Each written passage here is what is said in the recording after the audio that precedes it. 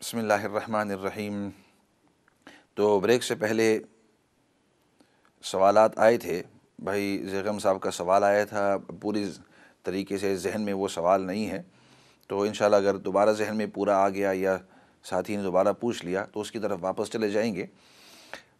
تو عرض کر رہا تھا کہ ہر شخص کی عزت، ہر شخص کا احترام کرنا دین نے ہمیں سکھایا ہے،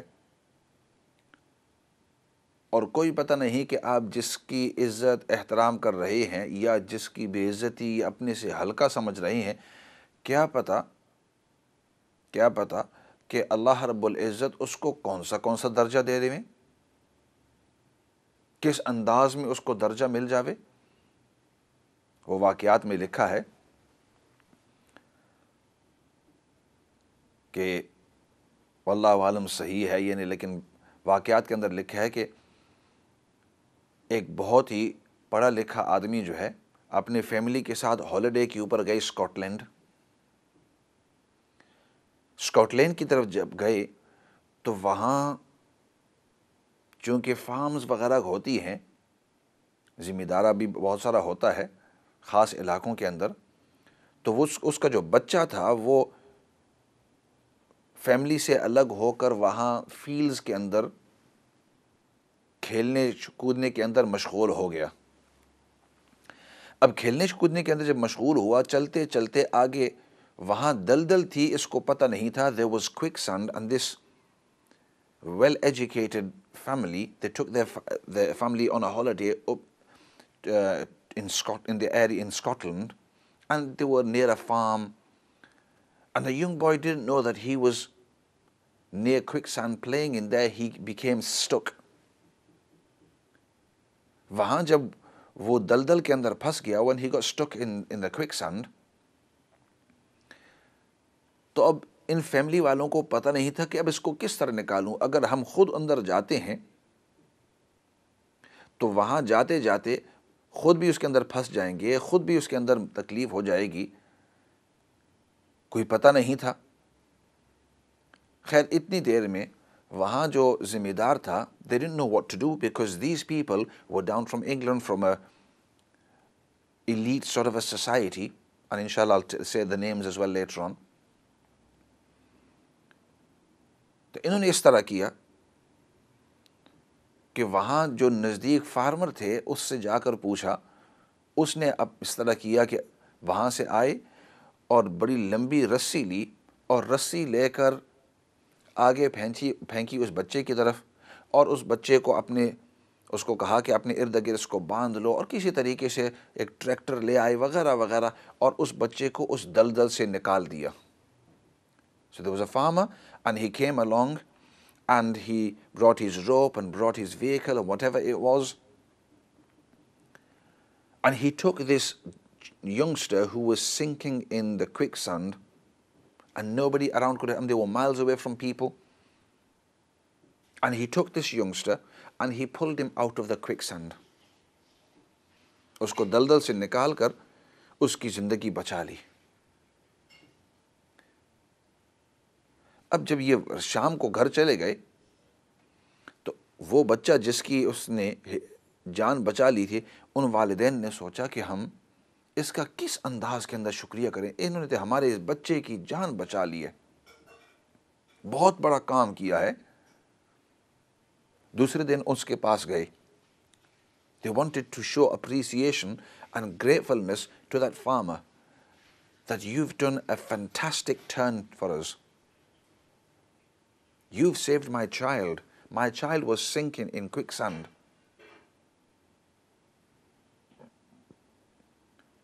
تو ان کے پاس گئے اور ان کو کہا کہ تم غریب ہو. You seem to be poor people. Here's something what I'm going to do for you. میں آپ کے لیے یہ کام کر سکتا ہوں. تم نے میرے بچے کی جان بچائی ہے. You've saved my child. My child could have just kept on sinking in that quicksand and just died a slow death. I'm going to take your children back to London and I'm going to pay for all his education. میں آپ کے بچے کو اپنے ساتھ، ہماری جب یہ ہالیڈے ختم ہوگی، اپنے ساتھ اس کو لے جاؤں گا اور اس کی پڑھائی کا پورا پورا خرچہ دوں گا. اس زمانے کے اندر جیسے آج کل یہ مفت اسکول ہوتے ہیں، اس طرح مفت اسکول تو تھے نہیں. اور اس کی پڑھائی اچھی کالج، اچھی یونیورسٹی کے اندر اس کی میں پڑھائی کراؤں گا. اور ہم جو ہے اس کے پورے پڑھائی کے پیسے. تو وہ جو بیچارہ ذمہ دار تھا، that farmer became extremely happy and he said, no, you don't need to do that. I just saved this child because he was a child. And if it had been anybody else's child, I would have saved him. They said, no, we are going to help you and we are going to return this favor that you have done for us. آپ نے یہ جو ہمارے ساتھ اچھا کام کیا ہے، اس کام کا پورا بدلہ ہم آپ کو اس طریقے سے دیں گے کہ آپ کے بچے کی پڑھائی ہمارے ذمہ ہوگی. خیر، اپنے ساتھ اس بچے کو لے گئے اور اس کی پھر پڑھائی کی اور اس کے پڑھائی کے پیسے خود دیے. جب وقت آتا وہ واپس اسکاٹ لینڈ وہ چلے جاتا. کرتے کرتے اس کی پڑھائی بھی اچھی، اس نے بھی محنت خوب کی. کالج سے، پھر یونیورسٹی سے، پھر اس نے ڈاکٹریٹ کی، ماسٹرز کیے، پھر اس کے بعد پی ایچ ڈی کی. کرتے کرتے وقت کے وہ مشہور ترین سائنٹسٹ اور پروفیسر بن گئے. وقت کے مشہور ترین سائنٹسٹ اور پروفیسر بن گئے. اور صرف انگلینڈ کے نہیں بلکہ پورے دنیا کے. اور وہ کون تھے؟ And who were those two people? یہ جو پہلا تھا جو دلدل کے اندر پھنس گیا تھا، یہ ونسٹن چرچل تھا. The one that got stuck inside the quicksand, that was Winston Churchill. Had he not been saved, he would never been the leader of this country. And he was known as the wartime leader. And the one they educated, اور جس کی پڑھائی کی، he was Alexander Penicillin. He's the one that created this penicillin, the antibiotics, جس کی وجہ سے ہزاروں لوگوں کی آج کل جب انفیکشن ہو جاتا ہے، بیماری ہوتی ہے، اور بیماری کے بعد آپ یہ اینٹی بایوٹکس لیتے ہیں. یہ گولی، ایک تو دو مشہور گولیاں ہیں، ایک پیراسیٹامول اور دوسری جو اینٹی بایوٹکس ہوتی ہے. آپ کا دانت درد کرتا ہے، اینٹی بایوٹکس لے لیتے ہیں. پیٹ درد ہوتا ہے، انفیکشن ہوتا ہے کہیں بھی، تو وہ اینٹی بایوٹکس لیتے ہیں. اس شخص نے وہ اینٹی بایوٹکس بنائی تھی اور ہی came up with this penicillin. اور اس کی وجہ سے پھر اللہ کا عجیب کرنا کہ پھر یہ ونسٹن چرچل یہ سخت بیمار ہوئے اور ان کو ایسا انفیکشن ہو گیا کہ اس وقت کی جو ہربز وغیرہ تھے وہ کھا کے وہ علاج نہیں ہو رہا تھا. پھر اس الیگزینڈر نے، اس شخص نے، یہ جو سائنٹسٹ تھے، انہوں نے کہا کہ ہم نے یہ گولی تیار کی ہے، اب یہ گولی لیں. اس نے گولی لی، ایک مرتبہ، دو مرتبہ، جو اس کا کورس ہوتا ہے، اور اس کی وجہ سے اس کا انفیکشن ختم ہو گیا تھا. تو کہنے کا مقصد that sometimes you do a deed for somebody and you never know how that might come back to you and how that affects you. So the person who got helped was Winston Churchill.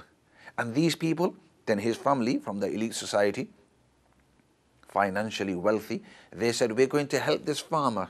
And when they helped him, this person became one of the famous scientists of his time and created this penicillin. And then that penicillin came back and he had to use it to take the infection, otherwise he could have died because of it. تو کہنے کا مقصد, sometimes these little stories, this is a real life story of the recent past. ابھی ماضی قریب ہی کے اندر اس قسم کے ہزاروں واقعات ہوتے ہیں کہ آج آپ کسی کی مدد کرتے ہیں, کسی کی ہیلپ کرتے ہیں, کسی کے ساتھ اچھے انداز کے اندر پیش آتے ہیں, کوئی پتہ نہیں کہ کل وہ آپ کی مدد کرتا ہے, کل اس کی آپ کو ضرورت ہوگی یا آپ کو اس کی ضرورت ہوگی. Today you help somebody, you never know you will be in need of them tomorrow. آج تم نے کسی کی مذاق کی اور کسی کو ہلکا سمجھا, کیا پتہ کل وہ تمہارا استاذ ہو, کل تمہارا لیڈر ہو, کل تمہارا باس ہو. That's why there's a saying in English as well. Never mock somebody, you never know they may be your boss tomorrow. کسی کی مذاق اور ٹھٹھا نہیں کرنے کا, کیا پتہ کل وہ تمہارا باس ہو تمہارے کام کے اندر یا کسی چیز کے اندر.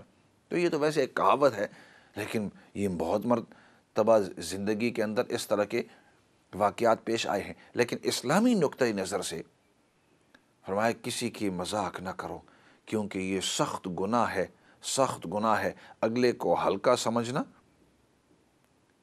اور اپنے آپ کو اس سے بہتر سمجھنا، اسلام کے اندر اس قسم کی چیز ہے ہی نہیں. ہاں دوسرے مذاہب کے اندر بعض مذاہب ایسے ہیں کہ ان کے اندر وہ کاسٹ سسٹم ہے، higher cost, middle cost, low cost, untouchable cost. ان کی ہاں caste system. There are certain other faiths or other communities that have this system of these people are from the elite, these people are from a middle caste, these people are of a low caste. In fact, they have certain communities that they call them the untouchables, astaghfirullah. That means we're not going to be touching them, they don't. And if any of those people were to touch these other communities, and they will wash their hands or they will wash their clothes and they will say these. So these sort of things do not have any place in Islam. In Islam, Allah subhanahu wa ta'ala gives us an open, explicit command. Inna akramakum indallahi atqakum. The most virtuous and high ranking in the eyes of Allah is the one that does good deeds. جو نیک اعمال کرتا ہے، جو نیک اعمال کرتا ہے تو وہ شخص اللہ کی نظر میں بہتر ہے. ایسے کرتے ہیں، کال کی طرف جاتے ہیں اور پھر واپس اس موضوع کی طرف آئیں گے. السلام علیکم ورحمۃ اللہ وبرکاتہ. وعلیکم السلام ورحمۃ اللہ وبرکاتہ. پھر حاضر ہوں آپ کی خدمت میں جناب. معافی چاہتا ہوں کہ آپ کو پتہ نہیں چلا یا میرے کچھ پوچھنے کا انداز ہی کچھ ایسا تھا کہ نہ سمجھ آیا ہو. بہرکیف معافی چاہتا ہوں. اور یہ سوال میرا یہ تھا کچھ اس طرح کہ عام طور پر ہماری جو عورتیں ہوتی ہیں کوئی چھوٹی موٹی پریشانی ہو یا کوئی مصیبت آ جائے تو وہ کہتی ہیں اگر یہ میرا کام بن جائے تو میں جناب سیدہ کا موعظہ سنوں گی، کہانی سنوں گی. جی تو وہ یہ چیز کیا اس کے بارے اس پر آپ کیا کوئی روشنی ڈال سکتے؟ کیا یہ جائز ہے کہ نہیں، کہ صحیح ہے یا غلط ہے؟ آپ بہتر طور پر سمجھا سکتے ہیں. سمجھ آ گئی؟ بالکل جی، بہتر. اب سمجھ میں آ گئی. آپ نے سوال کیا تھا اور بہتر آپ صحیح انداز میں سمجھ میں آ گیا. ضرور اس کے اوپر روشنی ڈالوں گا انشاءاللہ. جزاک اللہ خیر. بھائی اس طرح کمیونٹی کے اندر ہمارے یہاں ہوتا ہے کہ بہت سارے لوگ ایک قسم کی منت مانتے ہیں، اور منت اس لیے مانتے ہیں کہ میرا کام اگر یہ ہو گیا تو میں یہ کروں گا. انداز یہ ہوتا ہے اگر میں ٹیسٹ کے اندر پاس ہو گیا تو میں ایک صدقہ دے دوں، میرا اگر بالفرض یہ کام ہو گیا تو یہ میں اس طرح قرآن کریم کی تلاوت کروں. اگرچہ وہ نیک اور صدقے والی چیزیں ہیں تب تو شریعت کے اندر اس کی اجازت ہے. تو فار ایگزامپل آپ نے یہ کہا کہ میں صدقہ دوں گی یا بکرا ذبح کروں یا میں قرآن کریم کی تلاوت، تب تو اگر وہ آپ کا کام ہو گیا تو آپ کو یہ کرنا ہوگا، یہ نیکی کا کام ہے. لیکن یہ کہنا کہ اگر میرا یہ کام ہو گیا تو میں کہانی پڑھوں گی یا پڑھوں گا یا میں کہانی کسی کو سناؤں، تو یہ بیکار چیزیں ہیں. یہ جو منت ہے اگرچہ یہ جائز ہے، لیکن اس کے بارے میں نبی کریم صلی اللہ علیہ وسلم کی صحیح حدیث ہے، فرمائے انما یستخرج من البخیل. فرمایا تقدیر کے اندر جو لکھا ہے وہ تو ہوگا ہی ہوگا. یہ جو منت مانتے ہیں یہ ایک بخیل سے نکالنے کا ایک طریقہ ہے. حدیث کے الفاظ ہیں. تو فرمایا آپ نے یہ جو منت مانی کہ اگر میرا یہ کام ہو جائے تو میں یہ منت دوں، تو آپ کے اس منت ماننے سے وہ کام ہو یا نہ ہو اس کے اوپر کوئی اثر نہیں پڑتا. انما یستخرج من یہ تو بخیل سے نکالنے کا ایک طریقہ ہوتا ہے. اگر آپ نے کوئی صدقہ یا خیرات یا منت مانی اب آپ کو دینی ہی ہوگی، لیکن وہ بھی کوئی جائز چیز ہو. لیکن یہ بات عرض کرتے جاؤں کہ جب حدیث میں ہمیں نبی پاک صلی اللہ علیہ وسلم نے بتلایا کہ تمہارے اس منت ماننے سے وہ چیز ہو یا نہ ہو اس کے اوپر کوئی فرق نہیں پڑنے والا، تو بھائی آپ کو منت ماننے کی ضرورت ہی کیا ہے؟ منت ماننے کی ضرورت ہے. ہاں کرنا کیا چاہیے؟ کرنا یہ چاہیے کہ اگر کوئی اہم کام آنے والا ہے، کوئی اہم کام ہونے والا ہے، کوئی حالات آنے والے ہیں، تو اس وقت انسان 2 رکعت صلاۃ الحاجہ یعنی نفل پڑھ کر اس کے بعد دعا کر لے، یا اللہ میرا اس طرح کا کام ہے، ویزا آنے والا ہے، یا اللہ اس کو میرے لیے آسان فرما، ان کے دل کے اندر نرمی ڈال دے، یا اللہ امتحان آنے والا ہے، اس امتحان کو میرے لیے آسان فرما، ٹیسٹ آنے والا ہے، گاڑی کا ہو یا کوئی بھی ہو، یا اللہ اس کو آسان فرما، ہمارے یہاں اب منگنی ہونے والی ہے، یا اللہ اس کو آسان فرما، حالات کو بہتر فرما، شادی ہونے والی، یا اللہ اس شادی کو بہتر فرما، کوئی بھی حالات آنے والے ہیں۔ تو حدیث پاک سے ہمیں تو یہ پتہ چلتا ہے کہ منت ماننے نہ ماننے سے آپ کے اس عمل پر کوئی فرق نہیں پڑنے والا، اور وہ بھی اگر جائز چیزوں کے اندر ہو، صدقہ ہو، خیرات ہو، قرآن کریم کی تلاوت ہو، نوافل ہوں وغیرہ۔ لیکن باقی یہ جو فضولیات کہ میں فلاں کہانی پڑھوں گی یا پڑھوں گا، یا یہ کہانی کسی کو سناؤں، یہ فرمایا یہ چونکہ ثواب کی چیزیں نہیں ہیں، تو اس لیے ان سے انسان کو اجتناب کرنا چاہیے۔ اور اسی وجہ سے میں نے بات ادھر سے شروع کی اس حدیث سے کہ جب نبی پاک صلی اللہ علیہ وسلم ہمیں بتلا رہے ہیں کہ آپ کی منت کی وجہ سے تقدیر کے اوپر کوئی اثر نہیں پڑنے والا، کوئی حالات نہیں بدلنے والے، تو پھر یہ کرنے کی ضرورت کیا ہے؟ جس چیز کی وجہ سے حالات بدل سکتے ہیں، دعا، الدعاء مخ العبادہ، الدعاء جنہ، کہ دعا یہ ایک ڈھال ہے اور دعا یہ تمام عبادتوں کی جڑ ہے، تو فرمایا اس دعا کے ذریعے، اور فرمایا کہ اگر تقدیر کو کوئی چیز بدل سکتی ہے تو وہ دعا ہے، تو انسان دعا کے ذریعے اپنے مسائل کو اللہ رب العزت سے حل کروائے۔ اسی کے ساتھ آج کے اس سیشن کو ختم کرتے ہیں مختصر سی دعا کے ساتھ۔ الحمد للہ رب العالمین والصلاة والسلام علی سید الانبیاء والمرسلین محمد وعلی آلہ وصحبہ اجمعین۔ ربنا ظلمنا انفسنا وإن لم تغفر لنا وترحمنا لنكونن من الخاسرین۔ اللہم ربنا اغفر لنا ولإخواننا الذین سبقونا بالإیمان ولا تجعل في قلوبنا غلا للذین آمنوا ربنا إنک رؤوف رحیم۔ یا رب العالمین تو ہم سب کو دین کی سچی اور صحیح سمجھ نصیب فرما، یا اللہ تو ہم سب کو دین پر استقامت نصیب فرما، یا اللہ تیرے تمام احکامات پر اور نبی پاک صلی اللہ علیہ وسلم کی تمام سنتوں پر پورے طور پر عمل کرنے کی توفیق نصیب فرما، یا اللہ شیطان کے حملوں سے، اس کے مکر و فریب سے، اس کے دغ و دجل سے تو ہم سب کی حفاظت فرما، یا اللہ تو ہم سب کو آپس میں اتفاق اور اتحاد نصیب فرما، اور ہمارے دل کے اندر جو ایک دوسرے کے لیے کدورتیں ہیں یا اللہ ان کو تو دور فرما، یا اللہ نبی پاک صلی اللہ علیہ وسلم کے اخلاق حمیدہ تو ہم سب کو نصیب فرما۔ جتنے بھی بیمار ہیں، چاہے وہ روحانی بیمار ہو، جسمانی بیمار ہو، یا رب العالمین ان تمام بیماروں کو تو شفائے کاملہ عاجلہ مستمرہ دائمہ نصیب فرما، یا رب العالمین جتنے بھی مرحومین اس دنیا سے جا چکے ہیں ان تمام کی بخشش اور مغفرت فرما، اور موت کے بعد جتنے بھی مراحل ہیں ان کے لیے، ہمارے لیے، باقی تمام امت کے لیے تمام مراحل کو آسان فرما، اور قیامت کے دن تیرے عرش کے سائے کے اندر تو ہم سب کو جگہ نصیب فرما۔ یا اللہ نبی پاک صلی اللہ علیہ وسلم نے جتنی بھی خیر کی دعائیں مانگی ہیں ان تمام خیر کی دعاؤں کے اندر تو ہم سب کو حصہ نصیب فرما، اور نبی پاک صلی اللہ علیہ وسلم نے جن جن چیزوں سے حفاظت اور پناہ مانگی ہے یا اللہ ان تمام چیزوں سے تو ہم سب کو پناہ اور حفاظت نصیب فرما۔